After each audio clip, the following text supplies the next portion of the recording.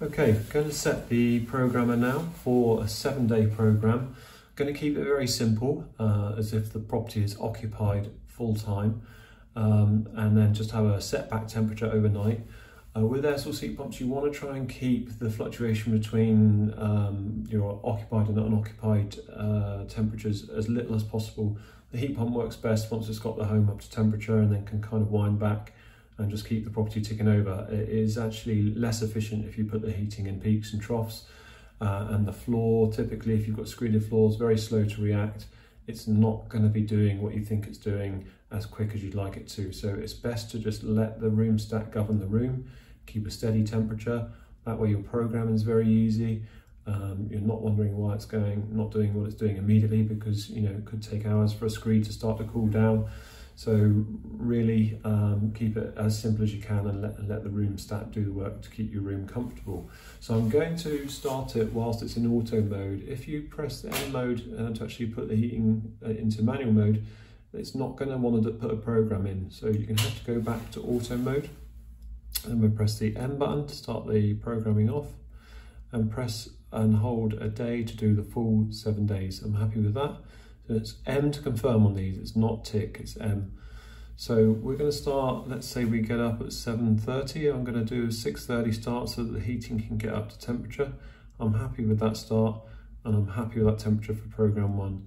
Moving into time 2, I'm actually just going to put them all at the same temperatures for this particular example, just because we're going to do it as an occupied home for the whole day. So we're going to move over and change that one to 21 degrees.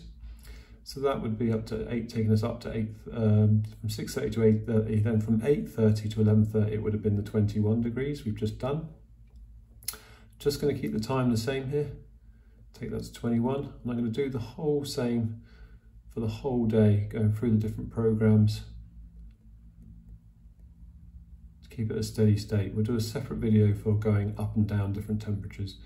So this one's still 21, and then 10:30 at night, let's say you go to bed at 11 o'clock. First of all, try your heating turning off at 11 just to see how it starts, at 10 to see how it starts to cool down for when you go to bed.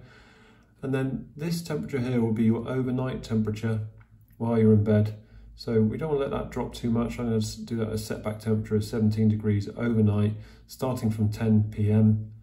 And that will take you right the way back round through to your morning, where you want 21 degrees at 6:30 a.m. that we did. So that is a program now that has been installed for the full 7 days. It's very, very simple. It's basically 21 degrees from 6:30 a.m. till 10 p.m. at night. It typically covers most situations. If you are leaving the home unoccupied for most of the day, you can set back the room temperatures in the rooms as long as you put the heating on early enough again for it to recover. But really, the property, especially if you've got a new build, it's going to benefit from just staying at a steady state. The heat pump prefers to do that, and then just let the slab cool down overnight a little bit so that it's not working round the clock. And in most cases, that will be sufficient. Thank you.